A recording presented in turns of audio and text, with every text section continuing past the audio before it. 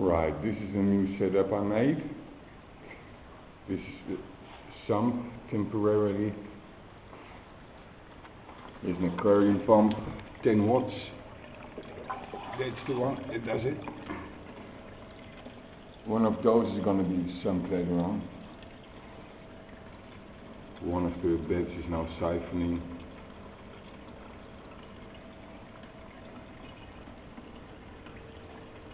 These pipes, they are loose into this collection pipe, and this is also temporarily, this is just loose. So basically I can lift the toads, take them out. You see there. Also another two.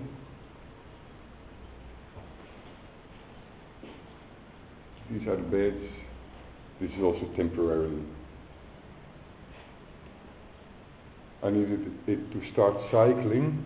Now this is the siphon, which works like this. I have a little pipe, it fits in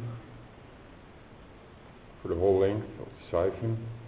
It sticks actually like a centimeter into the collecting pipe. I have to be careful with the bed.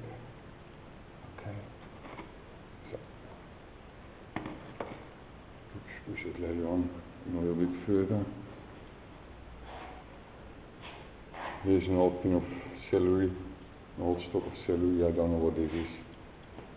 And this is all fed. Like a very minimal amount of water, as you can see.